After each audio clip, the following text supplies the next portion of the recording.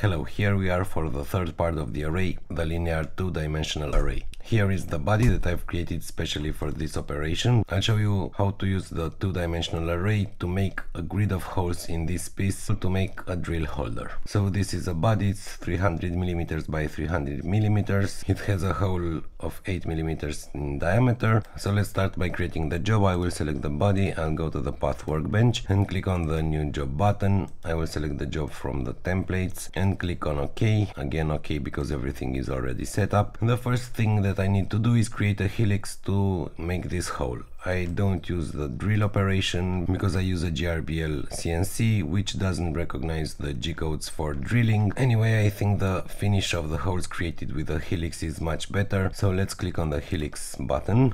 Let's go to the base geometry. You can see here the hole selected. I will click apply and you can see it already created the path to drill this hole. I will click OK to close the helix operation details. Everything is as it should be. And after selecting the helix, I will click on the array button. And of course, the array is created without opening a dialog because it doesn't have an interface. You have to change everything from the data tab. First, I will go here and change the type to linear 2D. You can see I have different values, of course, copies on the X, copies on the Y. Every operation that I've shown you until now, there is a jitter, but I will explain what it does when we will make a random pattern on a board in the future episodes. I also have the offset on the X and on the Y. So let's start by changing the number of copies. Let's say I want to make 10 holes on the X and 10 holes on the Y axis, but all of them are in the same place because I don't have an offset on the X and on the Y. So let's say I want them 50 millimeters apart on the X and 20 millimeters on the Y. You can now see the array has already been created. Of course, there are no holes in the body because it's just an operation. It doesn't modify the actual body. One other method that I could have used was to use an array in the part design workbench and repeat this feature on both axes, but sometimes I think it's much faster to do it this way, and if I only have to drill a board, it's much easier than having to make so many holes and then adding all the geometry to the helix and calculating all the paths and so on. So let me just hide the body, and you can see there are a lot of helixes, one next to each other, spaced apart at 20 millimeters. Actually, it's not the space between the edges of the operation, but the space between the centers of the operations.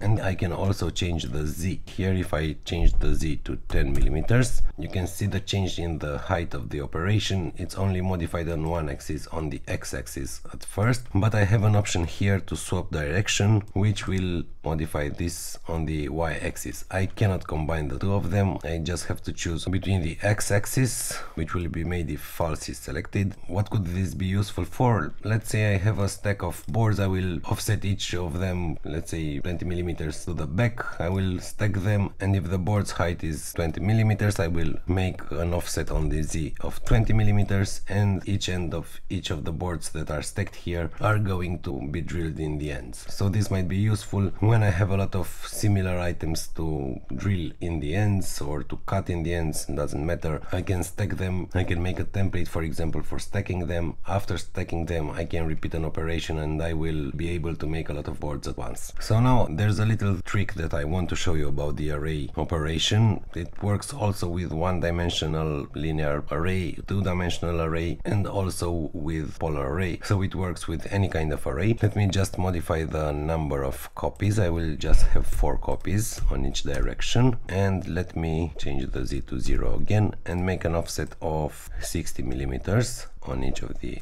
axes. And now I will go to the body, move to the part design workbench, select this face, and I will create a new sketch. And next to this hole, I will create an oval. I'll close the sketch and I will make a pocket using this sketch, using this shape, let's say of 10 millimeters deep. I will click OK. And now go back to the job and to the path workbench.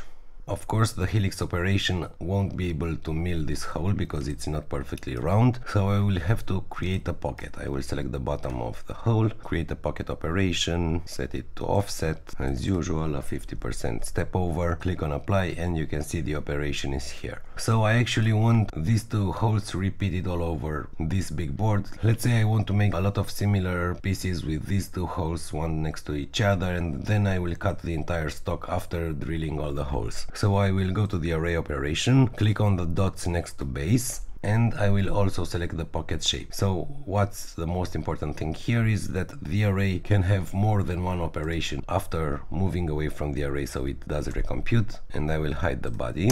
You can see that for each repetition in the array I have both operations, which can be very useful in situations where I have different types of holes which cannot be milled using the same type of operation, so I really have to make two operations. Or maybe if I had another round hole but with a smaller depth, of course I had to create two helix operations, because I cannot have holes with a different depth in a helix operation in just one operation. And being able to make a single array with all these features simplifies a lot the tree and the work that I have to make to set up and so on. So this covers all the three types of array operations. They are very useful, and in a future episode we will start to make really interesting things with the array operation, like random patterns, which can be very useful when designing furniture, for drawer fronts, for doors and so on. Thank you for watching, and see you next time.